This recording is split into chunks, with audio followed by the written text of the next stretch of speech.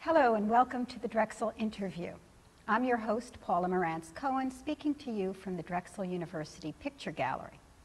Today our guest is the author, critic, and journalist Christopher Hitchens. Mr. Hitchens is a contributing editor to Vanity Fair and a visiting professor of liberal studies at the New School in New York City.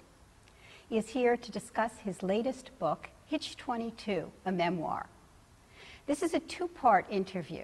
In the first part, we'll be dealing with the more personal aspects of the memoir, and in the second part, the more political aspects, though of course there's bound to be overlap between personal and political. Christopher Hitchens, welcome to the Drexel interview. Thanks for having me. I say Christopher. Yes, please. Because I know that you prefer to be called Christopher and not Chris, and you mention in your memoir the fact that early in your career at Oxford, the Marxists with whom you were involved called you Chris, and the tutors and the more elite faculty at Oxford called you Christopher. And I wonder if your preference doesn't suggest an underlying political loyalty from the very beginning. The loyalty, alas, is less complicated than that. It was to my mother and to her social aspirations. She called me Christopher because she thought it was a nice name. She thought to shorten it to Chris, to circumcise it or amputate it was a crime. And especially since my second name begins with H, and in England everything depends on the aspirate, and people who drop them are crude. The next thing that happens if you are called Chris and your name is Hitchens is Chris Hitchens. Ah. And that she would have thought would be unforgivably lower class. Your upbringing was middle class, lower middle class, would you say? I don't know if those gradations. Well, no one in England puts themselves in the lower middle class. They always want to say lower or maybe upper middle, or just middle. My father's family was quite working class. They came from a tough district in the Portsmouth dockyards where my grandfather rose to be a school teacher in a rather hard school. My father got out of it by moving into the Navy, going off to sea. He wouldn't have sounded like me at all. They wouldn't have spoken like this. And my mother's family came from a Jewish background in Liverpool. Again, by no means the forcing house of the British bourgeoisie. And both of them had sort of social aspirations, my mother particularly. And these were projected, is the word, I suppose, onto your humble servant because I was the firstborn, and the proof that you've moved into the middle class proper in England is very simple. At least the firstborn son has to go to a private school. Okay. And then to a university. Okay, and which none of my family had done before. So I was always very acutely aware of the tiniest social nuances. George Orwell says about the English that they're all branded on the tongue from the moment they're born. It still is amazingly true. So the accent. The accent and the avoidance of certain commonplace expressions as well. Interesting. And above all, holding on to the H's. So do you think that this weight of class on you was part of the reason why you felt liberated and became an American citizen? I guess this happened after 9/11, but nonetheless, do you think you were drawn in that direction? Well, I can't explain completely why it was that in my teens I began to have this very strong need to come to the United States. But there it was. It was as strong as my need to become a writer. It wasn't a desire, it was a compulsion. In fact, I now realize they were probably two aspects of the same thing. But no question about it, yes, it was a means of getting out of a society that was rather too stratified, with oneself not stratified perhaps quite high up enough on the ladder. And yet you managed to rise pretty high. I want to talk about your parents. First, your father. You already mentioned the fact that he came from a working class background, but he himself was in the British Navy. You refer to him affectionately and somewhat satirically as the commander. He seems to be a certain sort of British type that you admire and that I feel you feel is a lost breed. And from a lost empire, too, which was dying, visibly dying while I was growing up. I was being educated in schools that admired and almost were still training you to work for an empire that when you opened the newspaper or turned on the TV, you could see was winding down. Weird feeling. And my father, who'd been all around the world on the deck of a Royal Navy warship, policing this empire, and then had a very tough time in the Second World War, very grueling Second World War, was let go by the Navy shortly after the war, and felt that everything he'd worked for and everything he'd given his life to had proved not worthwhile, really, and that he wouldn't have put it like this, but I did. He'd been rather taken for granted and rather exploited by the establishment, the monarchy, the empire, to which he'd been so loyal. And that had a big influence in moving me to the left, because I thought, you do all this, you do everything right, you're brave, you're thrifty, you're flinty, you work, as they say here, work hard and play by the rules, and they don't treat you right. Your mother then, and I feel there the emotion is very intense. Yvonne, a name that, as you note, is not an English name in itself, says something, was a glamorous character, an artistic character in certain respects, a dramatic character. She died in a suicide pact with her lover, who was a manic depressive, a former minister, and you, this was when you were already grown, you were an adult. This must have been devastating for you, and I wonder how it changed your view of the world or of people when this happened. Well, the whole axis of the idea of my divided self, which is in a way the point of the book, is the huge contrast between her and my father. Among other things, he was 12 years older than her. And very stoic and continent, as I said, in a man of few words, very honest and decent, but frankly, boring, or boring for her. She was bored by him, I could tell. And she would have liked a world of sort of brittle cocktail parties and gay visits to the theatre and so forth. And she never got that, you know, as a naval officer's wife, being moved around one grim base to another. And she tried in the millinery business, which was what her mother had been in also, to do something for the world of fashion, but it never worked out. She didn't have a very good business head, actually. So I grew up feeling in a different way sorry for both of them.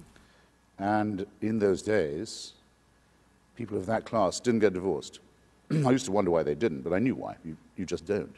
It would be a scandal. And as a result, she waited too long. She waited till my brother and I had left home. When she finally broke it to me and introduced me to the guy who she desperately wanted me to approve of, I remember saying to myself, I can stand anything as long as she doesn't say, I waited till you and Peter were old enough. And then she did say exactly that, and I thought, what a waste, you know? Well, and she'd left it too late. And she was beginning to lose her looks, and she was very beautiful. I think felt it very acutely. So she chose the wrong person. And she chose, instead of a stoic but dull and honest and hardworking and reliable commander, Hitchens, she picked a spoiled priest of the Church of England, a guy who could quote the odd poem, who probably did like going to the theatre and cocktail parties, things like that. Sounds Madame Bovary-ish. Couldn't hold a job, was what we now would call a flake. And I now realize bipolar as well. And she didn't need to die or want to die, but she wanted someone who did need to die. And I believe he talked her into a pact of suicide when they realized it wasn't going to work out and they weren't going to get another chance with anyone else. So it was. But you can never know the details behind it. I can't know all of it, no, but I've done a lot of thinking about it, and I'm fairly sure that's what it was.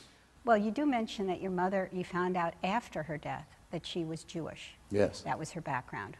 And I think this is, it's interesting you say she was in no sense a Jewish mother, stereotypically, and yet the idea that she wanted to sacrifice, well, she hid her Judaism so that you and your brother could get on, strikes me as the epitome of the self-sacrificing Jewish mother taken to an extreme.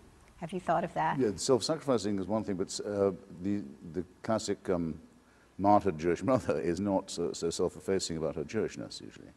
I think my mother genuinely wanted to pass for her own sake. For one thing, she didn't, as they say, look Jewish. She looked French to me when I was a kid. My father never knew. See, his family would have minded. Yes, you write that in the book. I'm sorry to say, my grandfather would certainly not have wanted a Jewish daughter-in-law. Well, may I ask you something? Yes. I interrupt you. Do you think growing up knowing you were Jewish would have changed you in some essential way? Well, my only answer, possible answer, thinkable answer to that is I can't believe it wouldn't have. Because it would have been a major issue. You know, so that boys like Mr. Kissin and Mr. Wertheimer wouldn't have seemed exotic to me. And I thought, actually, no, we're brothers under the skin. Funny thing is, I did an event with my friend Martin Amis at the Jewish Book Fair in London a couple of years ago. And I was doing a book signing afterwards, and I realized I should look up. There was something happening. And there were 3 or 4 of the young guys I'd been at Oxford with, all the Jews who'd been there, at a time when I hadn't known and they hadn't known. And we'd all found out since, and they knew that I knew, and so forth. And they'd all come, and there they were. And of course I looked at them in a completely different way. You know, we could have been cracking kind of odd jokes together and doing this and that. Yeah, you would have had a different social scene, let's put it that yes, way. I'm certain I would, yeah. Okay. But actually, if you join, as I did, the extreme Trotskyist Marxist left, you find that you practically are in a minyan. You did your work at Oxford in literature? Was that your No, I area? should have done. Because you're steeped in literature and you refer to literary works throughout your book. And I'm struck by certain characters of books that you mention. Well, Orwell certainly, and Waugh. And it strikes me that you identify with Charles Ryder in Brideshead Revisited. Daniel Deronda is mentioned at one point. You studied that book with Edward Said, the Palestinian scholar. Yes. People who don't know Daniel Deronda is George Eliot's great book in which the character discovers he's an English aristocrat, or thinks he is. It discovers he's Jewish midway through. Fascinating, wonderful book. Great book. It strikes me also that there's sort of aspects of Johnsonian, Samuel Johnson friendship in your book. There's a sense of the Cambridge spies. There's a sense in which you've modeled yourself, or perhaps, I don't know whether it's unconsciously, used literary references to present yourself. Are you aware of this? Yes. Maybe even Pip in Great Expectations. There's a bit of that there as well. Well, I hope it isn't. I hope it doesn't seem in any sense feigned, but yes, I mean, as soon as I realized that I thought there was no moral or ethical content to religion, which I discovered quite early, I went looking for ethical discussions and confrontations about ideas and principles in literature, and to some extent in history. And Orwell was very important because he wrote his social novels, I'm talking about, not the anti-totalitarian ones or the essays, but his novels like Coming Up for Air, Keep the Aspidistra Flying, Clergyman's Daughter. They're not very easy to find, but they're really worth digging out. And I didn't know novels were written about families like ours. I didn't think, you mean we can be literary too? It's like Molière's Monsieur Jourdain, who says, I didn't realize he's been speaking prose all his life. Even in Orwell, who can't be moved by just the comic genius of that, and also the tragic element of it. The character of Charles Ryder, there are interesting points of correspondence.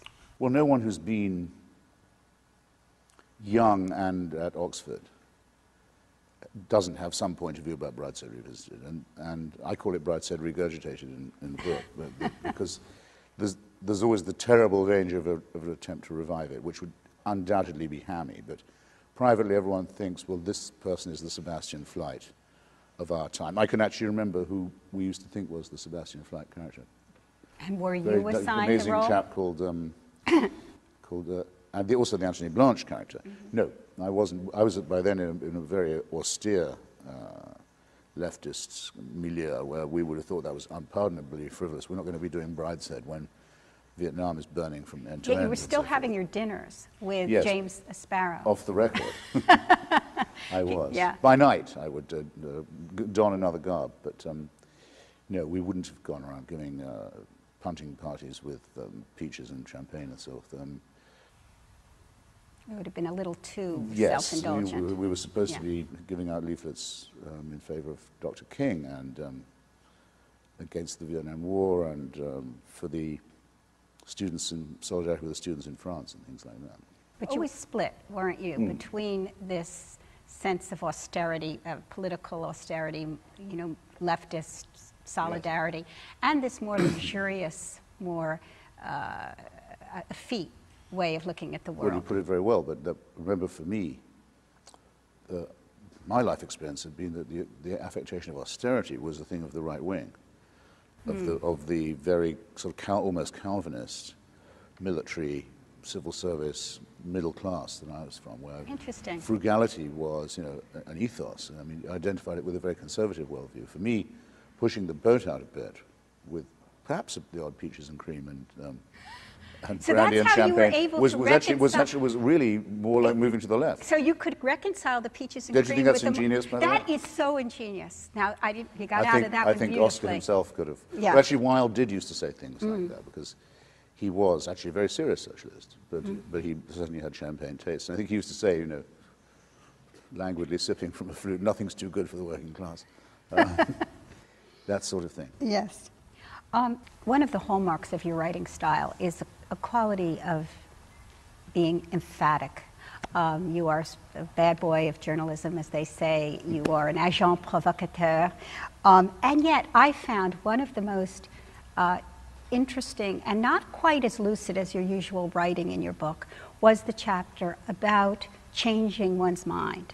Yes. I found that a very fascinating and not Hitchens-like chapter or portion of a chapter, where you talk about how mind changing happens gradually.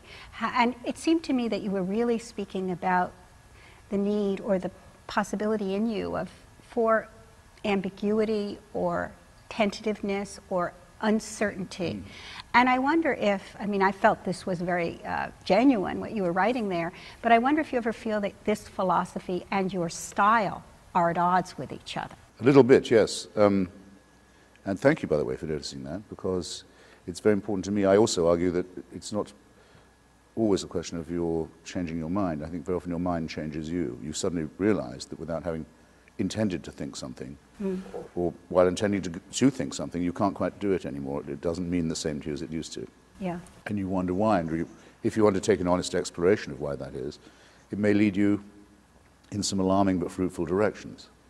That's actually why I called the book Hitch 22, because it's a minor key echo of the great Joe Heller's paradox, but in a lifetime that's had quite a lot of commitment in it and allegiance.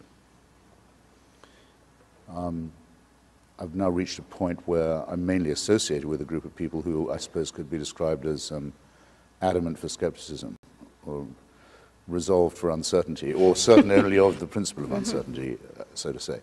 And you know who I'm talking about, Richard Dawkins and others with whom I'm very, very flatteringly associated. Long may this overpraise continue. And this pits us, of course, against. It's not as soft a position as it might look. It pits us against the people who are completely sure they have all the answers, the modern totalitarians, the ones who have all the information they need, and who indeed have the truth because it's been revealed to them. They're already qualified to tell us what to do. Opposition to that lot is the cause of my life, and always has been in a way. And opposition to all forms of totalitarianism, not just as the system of thought, but in the mind. But do you ever feel that you're expected to be extreme, and that sometimes you just would like to be not extreme? I mean, you see both sides, you perhaps see the other side, but you see this side, but that's really not your persona in the media. I don't know about extreme. Of course, it's very hard for me to guess how I'm viewed, but I suppose probably not as a centrist, no. But that's different from being an extremist. Anyway, no, I know of myself that I never take a position for effect. I don't do that. Well, I want to talk about your friendships. You know, this has been, I guess you've been asked this question too many times, about your male friendships, your friendship with Martin Amis, whom you seem to adore, the son of the great and inimitable Kingsley Amis, whom you also knew and liked, at least before the end of his life. And then James Fenton, the poet. Others, you mentioned you had a Friday, when you were in London, you used to have a Friday meeting of these people and sort of imitate the Algonquin Round Table. No, not consciously. Not consciously? No. I thought some of the limericks and some of the witticisms sounded to me a little bit as though you were very consciously involved in trying to do. Look, Dorothy Parker. One can't be unaware of the existence of things like that. But where we were meeting was actually in Bloomsbury. So the thing we had to particularly pretend not to be emulating I see. was the Bloomsburys. And So I really really don't think we were much like them. No, I don't think so either. I think there Actually, at was the time, it didn't seem like a set at all. It does now. And it's been enshrined now in lots of books and memoirs, and it's become quasi-legendary. But then it really was a pretty much informal Friday lunch get-together that would often go on until it got dark. And now you still have periodic meetings of some of those people in New York. Is that right? Or London, or anywhere where we can meet. Okay. Now, the point there, though, is that there are so few women in that circle. And, you know, I guess... None, to be exact. None. And in academic parlance, we would call this an expression of homosocial bonding to the nth degree. Sounds all right. I wonder, what do you make of that? It's peculiar. As a woman looking at it, Yes. I would have liked to be part, but I realize I would have no role. There was no prohibition. It wasn't an all-male club. Sometimes women, I remember Julie Kavanagh came. I think Tina Brown may have come a couple of times as well. But none of them really wanted to come regularly. Without anything being said, it was a male bonding You think event. it was the kind of humor, the kind of talk that was involved, that was of a certain sort of... No. If you mean the rude limericks and so Yes. forth. No, because women are very good at that, and also find it fantastically funny. Not and the women I know. Also very often men try much harder if there are women there. Ah, that's very true. often the real vice I find of closed male clubs and similar societies is that they're almost certain to degenerate into tedium, because without the spur of womanhood, a lot of people don't perform very well. So how come this did work without women? Whereas in the evenings, say, I mean, there was, Julian, if we all met at Kingsley's house, there would be girls. Tammers and Day-Lewis, I remember. Do you think, the sister of. are there and, ways in which Pat, women... Pat Kavanagh, the great literary agent, who was... But as you said yourself, Mrs. Julian Barnes. they were not usually there, and they were sort of on the periphery. Not at this squalid kebab house. No, So what is the appeal? What is the nature of this all-male camaraderie? I mean, that it wasn't just happenstance. It was not much more than that. Again, if we'd sat down and said this is a boys' lunch, no, that would have been something something doomed about that. I feel it just happened to be that way. You don't think there's... There are forms of friendship that can only occur between men. Okay, well, that's the question. Yeah. What is that? Can you explain a little more? If I ask myself, say, with Martin, who's my most adored friend, every man should have somebody who knows his whole story. I mean, without being told, or having to be told next time they meet. I mean, he knows your backstory. He's been through it all with you, hashed it over the next day, perhaps, been there when it was, whatever it was happening. Don't need to speak of it. You know, it's just a whole layer there. You can't. It's very hard to have that kind of platonic, shall we say, friendship with a female. It just is. I think I have the impression that for women that's more or less the same. That their confidants don't tend to be men. Well, I'll have to think about that. But I think it's different. Or Yeah. not always. This wouldn't always work either. Or not heterosexual men. Okay. A lot of women have gay male confidants. Okay. A lot of my female friends do that. But it would tend to be another girl who knew all your innermost. Okay. Now, the distinction you draw between the, heterosexual and the homosexual, you do describe in your book a number of homosexual experiences that you've had throughout your life, and yet you hold strongly to the line that you are heterosexual. And I wonder about that, why you feel the need to have that category even. No, I hold strongly to the line, which is really my reason for putting it in the book. Because I did wonder whether I wanted to or should. The whole is to point out that in almost every heterosexual man I've ever met, there's quite a lot of the gay. And I thought it might be worth saying this and reminding people of it at a time when homosexuality is still being attacked as an illness or a crime or disorder. That if more heterosexual men would admit that they knew more about it than they let on. Okay. You have a very moving section at the end of your book about your children. And you speak, it's as much regret, I think, as expression of love in terms of what perhaps you hadn't done or Yes. might have done as a father. What kind of reaction did they have to that? I found it one of the most moving sections of the book. I don't know, and I wonder if I'll ever find out. Have you asked them? No, certainly not. Why not? Well, it would be too much of a leading question. Hey, have you got to the bit about you yet? I wouldn't do that. I made sure they all saw it early on, but I haven't had any feedback. Actually, my children don't tend to read my stuff. Oh, mine don't either. But that's the reason why you ought to discuss it with them, so they don't miss it. It's there for them to come across one day. I don't need them to read it now, but I wanted to get it down. They might read it after I'm gone. That's true.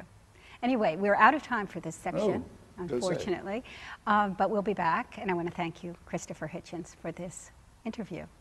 Thank you so far. And thank you for joining us today at the Drexel interview.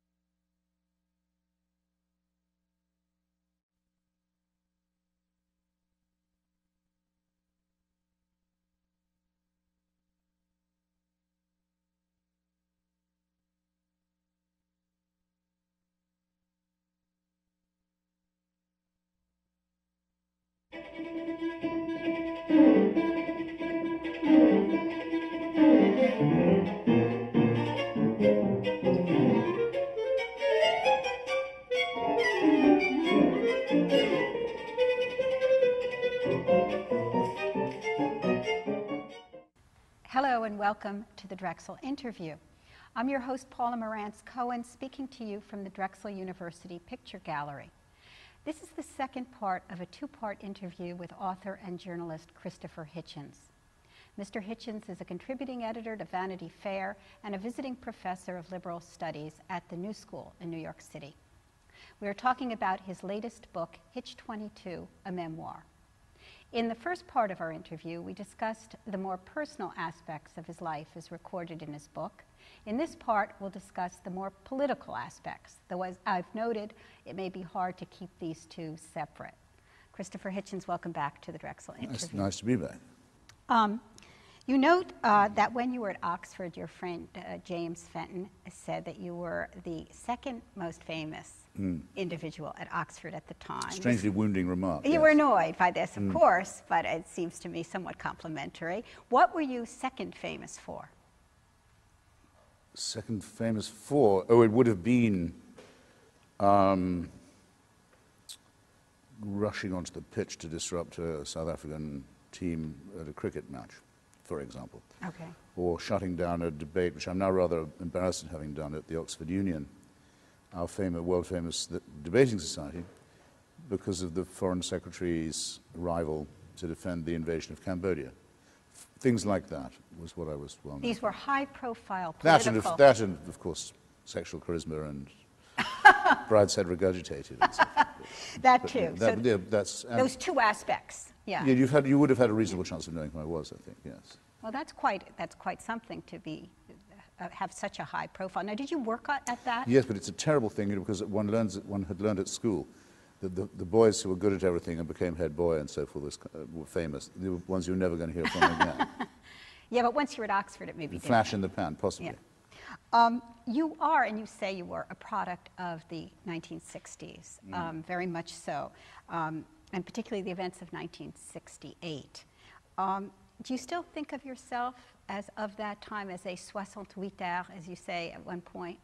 Well, I think I prefer that to being thought of as just a 60s person. I mean, the 60s person is someone like Bill Clinton, who was at Oxford with me, in point of fact, Yeah. just another greedy narcissist who thinks that you qualify by a lot of sex and dope, essentially. I mean, I thought, That's what no. you thought. Did you think And right? by that, all you have to do to qualify there is to have been born in a certain year. Might as well call yourself a boomer and have done with it. Soissons Huitard means someone who took part, mentally as well as physically, in what was the last gasp, as I now realize it was, of the socialist revolutionary movement in Western Europe, and Eastern Europe too, and of course elsewhere. And for whom battles over the writings of Rosa Luxemburg, Leon Trotsky, C.L.R. James, Victor Serge, and so on, George Orwell, were real things and unbelievably tangible, meant much more to us than the studies we were supposed to be undertaking. Yes, I would own to that, I'd own up to that, and I'd say that some of what it taught me, and certainly how to conduct an argument dialectically, was worth having and stays with me. So even if the ideas have changed, the form is still there. Yes, and then one more thing, I suppose, not to sound, because I know that my students find nothing more boring than reminiscences of old 60s radicals, but I can understand why, since we've left them not much except political correctness and safe sex, two kind of parodic malformations of the thing. But to have had the experience of really thinking, waking up in the morning and thinking, there is a world revolutionary uprising going on. You can see it on the faces of the college establishment and on the faces of the political establishment and the policemen. They don't know what's gone wrong. They've lost their sense that they're in charge. Every piece of news was more revolutionary and amazing than the last. American cities burst into flames because it's enough already with the treatment of black America. Assassinations of leading politicians. Unbelievable, unconquerable resistance of the Vietnamese people. Next, you wake to find that Charles de Gaulle has had to flee Paris in a helicopter to go and talk to his generals because he doesn't control Paris anymore. It was Paris exciting. Paris is in the hands of the Parisians. The sense of possibility. And then the extraordinary developments in Czechoslovakia, which on this we were absolutely right, by the way, portend for a sure thing the end of the Russian Empire in Europe anyway, and of the Cold War. So this was, you really felt you were playing a part in history, and obviously little of that was being too young and too cocky. But it wasn't completely bogus, and I'm sort of sorry for someone who's never had a moment like that. It doesn't come along every generation. Well, I want to then, you did mention Bill Clinton, and you Yes. just make a distinction between your own activism, your own form of 60s involvement and his, and you do seem to have you do have an abiding disdain, if not hatred, for him. Did this begin? Contempt.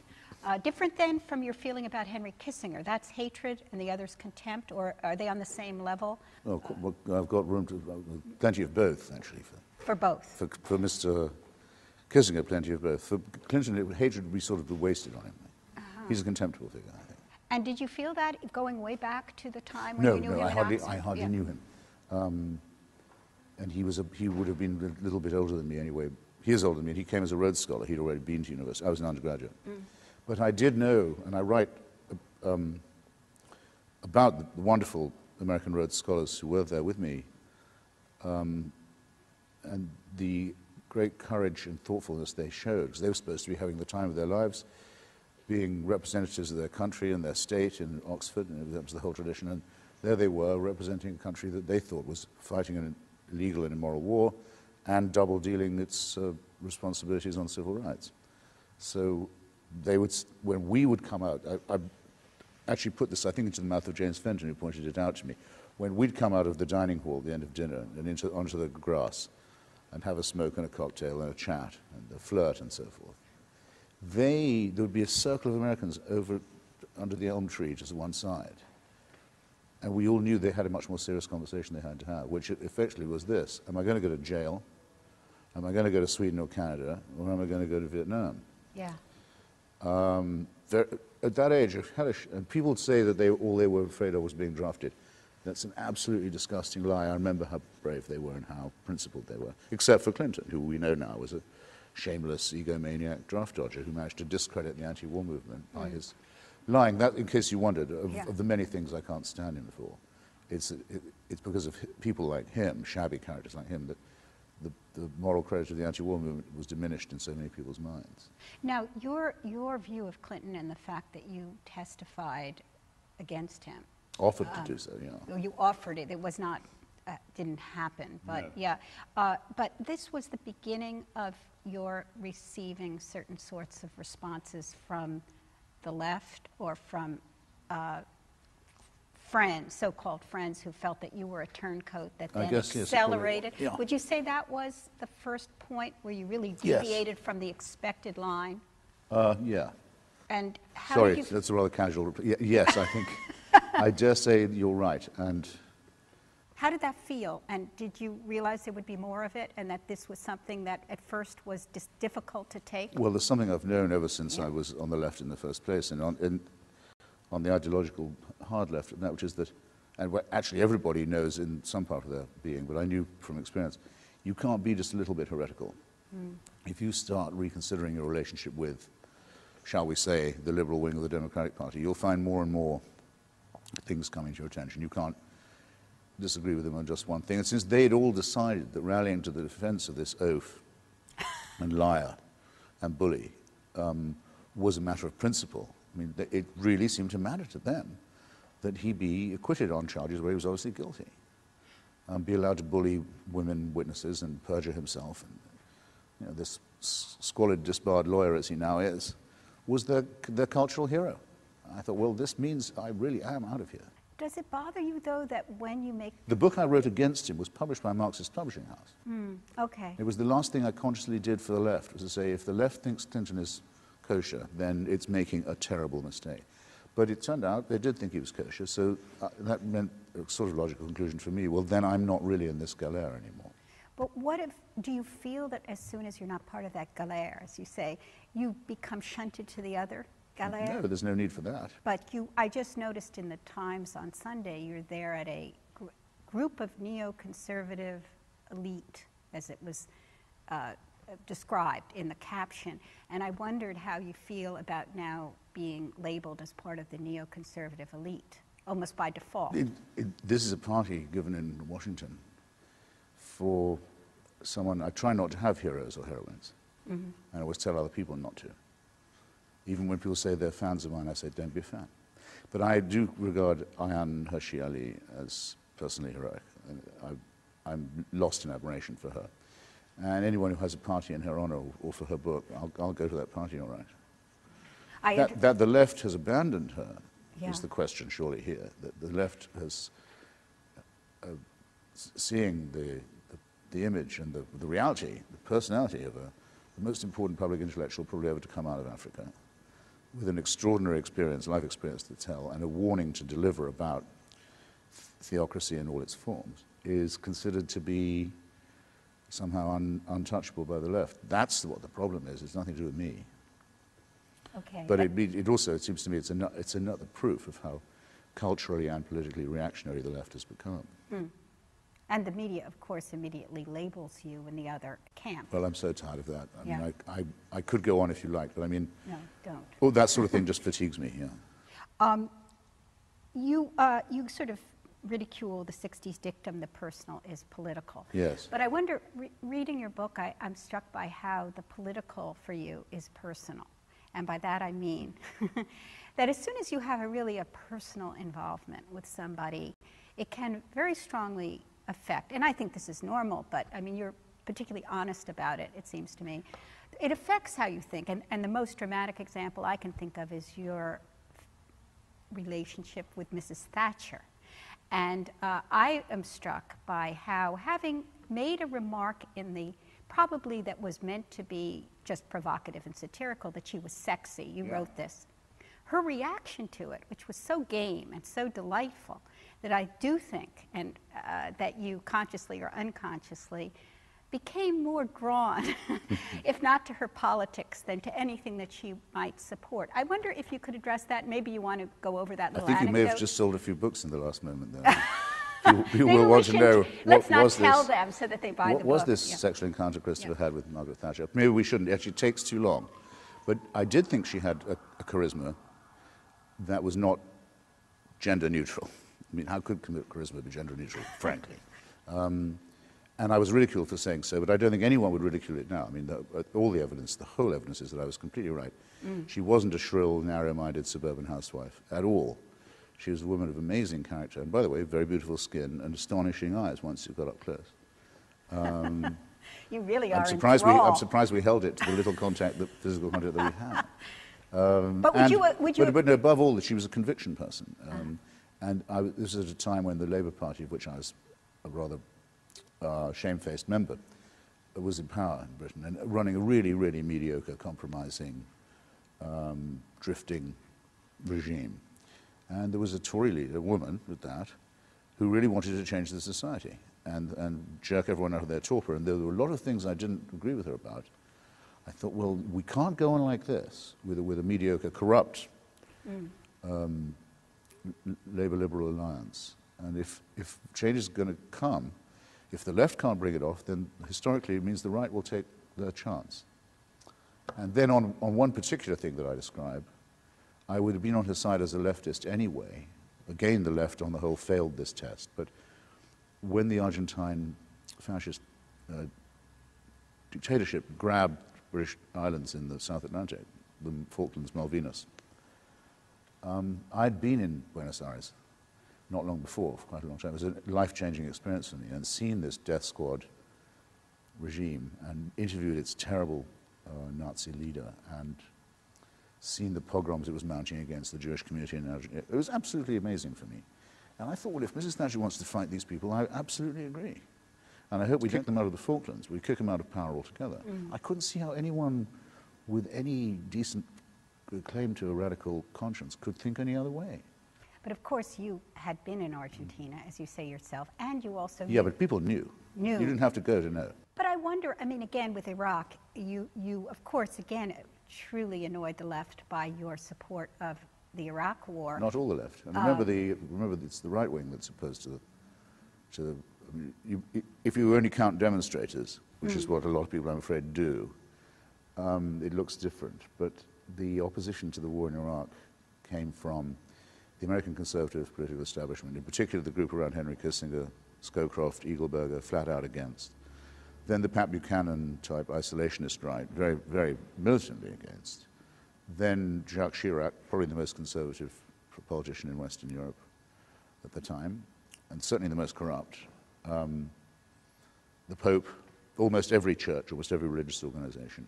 But in the States, they we all think opposed. of Paul Wolfowitz and that group as being the Well, neoconservative. that's the way people have to have it, because otherwise they'd have to think it out for themselves more. I don't mean to reproach you when I say that, but yes, if they absolutely cling to this model, but it doesn't hold up at any point.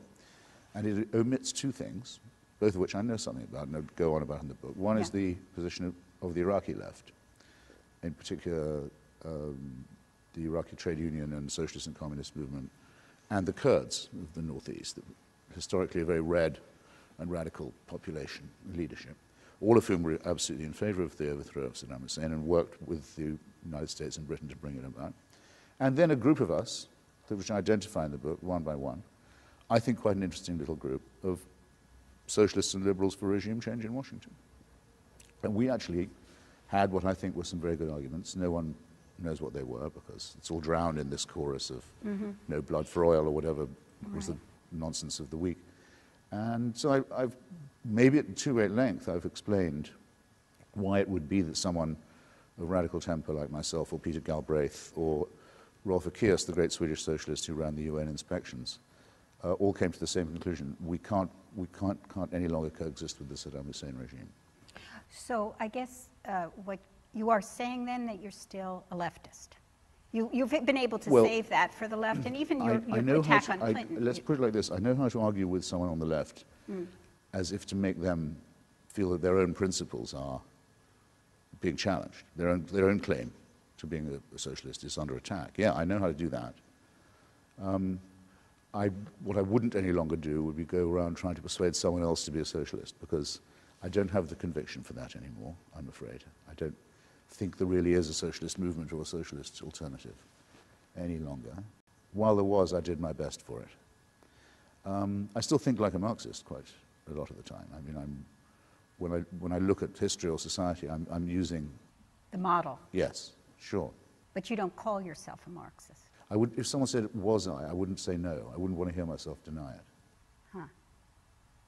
And you don't have to be a socialist to be a Marxist. I mean, Marxism is a supposedly objective theory of history and the laws of motion of political economy and so forth. It's actually quite persuasive. I mean, if you look at as a Marxist at the recent developments in the American economy and the stock market and the nationalization of industry and the falling rate of profit and the fight between finance and industrial capital, it's amazing. I mean, this is exactly the kind of thing that he was always so good at analyzing. Of course, with any model, it's often possible to find ways in which events can be made to fit the model. True, but in the crisis of American capitalism of the last couple of years, a lot of people who hadn't thought about this before began to think, well, maybe this guy Marx was onto something. I mean, there are permanent features of capitalism that are pretty much irreconcilably in crisis. These can be bought off and postponed, but they are built into the system, and I think he was right to say so. So perhaps I can call you a Marxist-influenced, non-ideological thinker. Is that to your liking? Well, I suppose I would have to say non-ideological in that mainly one is opposed now to the totalitarian, the people who say they have an ideology that is the answer to everything. You know, I'm hostile. Do you feel, as an atheist, and I now want to talk a little bit about your views, you are the author of the book God Is Not Great.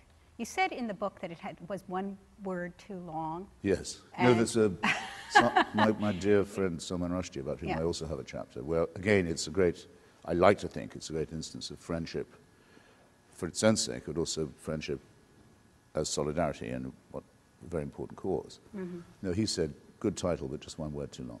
No great there, in other words. Yeah. So do you feel, though, in your adamance against God, you're taking a kind of ideological view? You're so absolute there and so not open to other possibilities, or some might say that you're being a little bit rigid and dogmatic. No, I think it's a settled conviction with me that there's no supernatural dimension and no divine authority. And I say, why do I say it's so settled? Because it could be true, but the priests who claim they know it's true couldn't possibly know it. Right. Yeah. I grant that it could be true. I can't demonstrate that it isn't, but I can tell you that I don't know of any other primate or mammal who has better information than I, on the basis of which they can say, actually, it is true. Yeah. So I think that settles it pretty clearly right there. Is this a subject on which you've gotten a great deal of hate mail?